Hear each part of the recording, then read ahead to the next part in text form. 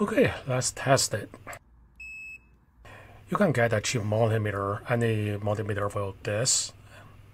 If the fuse is good, you're going to hear beep, which this fuse is not good anymore. Touch those just to make sure that it is moving.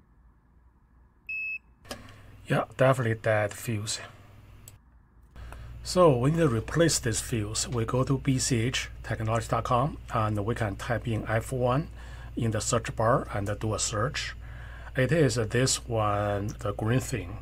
It says F1 fuse. Oh, by the way, this listing is only for one fuse.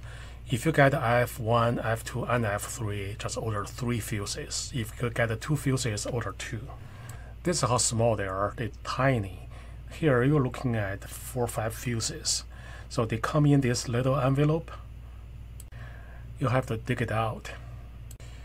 If you're not comfortable doing that, you can also send your member to us. And not only we replace fuse, we're going to totally evaluate the whole board and fix whatever we can find. And we'll also test it, make sure it's good.